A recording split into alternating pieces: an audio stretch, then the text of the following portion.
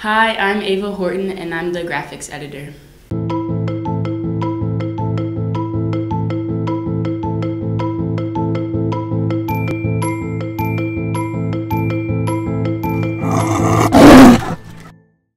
The graphics section makes visuals for the articles, which includes illustration, graphs, infographics, anything that can't be done with a picture, we do with the graphics section. So each week we get a set of graphics that we have to make, and then you can just sign up for them. You can do as many as you'd like, or maybe just once a week.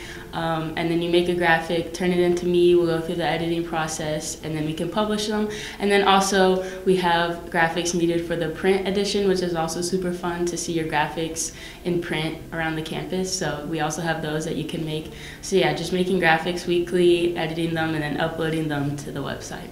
There's a wide range of skills. If you're really artsy, like design, that sort of thing, we have a place for you. You can do all the illustrations, things that are on the more creative side. But also if you want to do infographics, data, charts, you can also do that here, and even code your own graphs if you'd like. But yeah, so either types, we have them all. If you knew the Adobe Suite a little bit, that'd be great. But also if you don't have that much knowledge with it, it's okay too, because I can teach you how to use it. I've used InDesign for years, so I know how to use it and I can teach you guys. Join because it's fun. Come and like design, just do something fun, build your portfolio, have something to do extracurricular wise. It's a great opportunity, super fun, and it's really cool to see your graphics published. If you'd like to check out some of our graphics, check out our website, our socials, or our newest print edition on issue.